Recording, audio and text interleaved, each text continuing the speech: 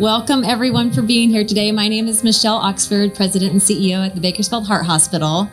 I'm always very excited for our DAISY Awards. The staff, if you see DAISY Awards, is for celebrating nurses who provide extraordinary, compassionate, skillful care each and every day. And then in addition to that, they go above and beyond every single day. For those of you who aren't familiar with the DAISY Awards, I'll give you just a little background. The DAISY, which stands for Diseases Attacking the Immune System Award, is an international recognition program that honors and celebrates the skillful, compassionate care nurses provide every day. Each DAISY Award recipient is recognized with a certificate and hand-carved stone sculpture entitled A Healer's Touch. Additionally, cinnamon rolls, which was a favorite of Patrick during his illness, are served with the sentiment that the heavenly aroma will remind our nominees and award recipient how important their work is. So first of all, we have Ronald QC, CCURN.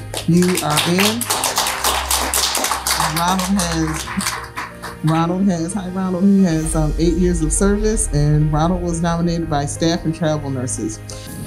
All right. Then next we have Louise Morales, PCURN. Very nice, very nice. Louise has a little over a year of service and was nominated by a patient family member. Very good. Next we have Linda Ronimus, PCURN, 22 years of service, nominated by Carolyn Jerns, a patient family member.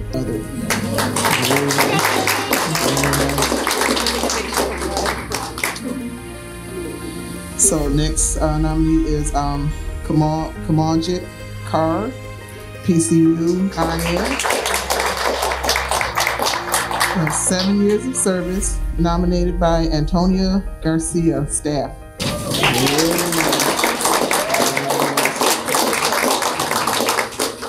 Very nice. Next nominee is Joel Capuyan, CCURN, 9 years of service. Very good. And to note, this is Joel's second nomination. Joel was nominated by Sandra M. and Sherry B., travel nurses. And now I am pleased to announce the Spring 2022 DAISY Award recipient, Joel Capuyan, RN from CCU. First, I just want to say thanks for the recognition. What I really want to say is that the DAISY Award is really a representation of teamwork in the hospital, and that I wouldn't be able to give the compassion without trusting my other teammates to do their part. From EVS, getting the rooms ready, our PCPs, monitor techs, getting their part done, even the respiratory therapists and patient care unit, just making sure they hold the fort so they don't get worse and end up in my care. But yeah, thank you very much.